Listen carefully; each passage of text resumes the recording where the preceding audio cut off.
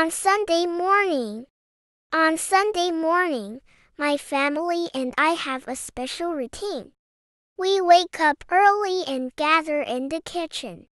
Mom prepares yummy pancakes, and the smell fills the house.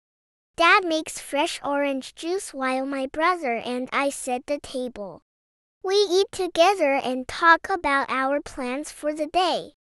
Sometimes we go to the park or visit our grandparents. It's a time we all enjoy being together before starting our day. After breakfast, we clean up and get ready for our Sunday activities. It's a lovely way to start a happy day.